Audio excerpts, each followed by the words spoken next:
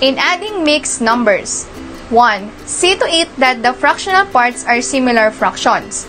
If not, rename and give its equivalent fractions with a common denominator. 2. Add the numerators. Write the sum over the same denominator. 3. Add the whole numbers. 4. Write the result as the sum of whole numbers and fractions. And last, express the answer in lowest term if possible.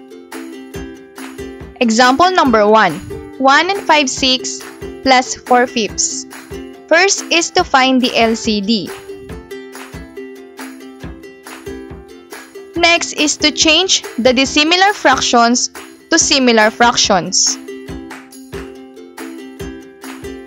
Remember, multiply both top and bottom by the same number to keep the value of the fraction the same.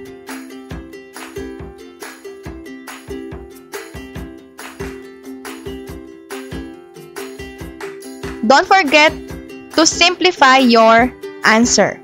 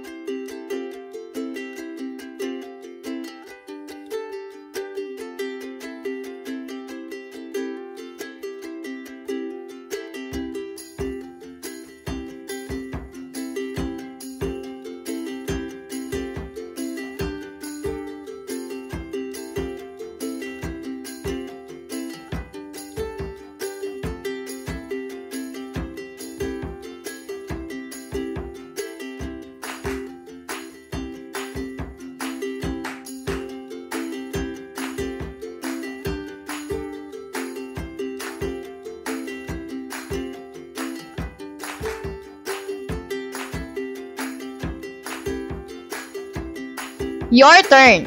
Add the following fractions and simplify your answer.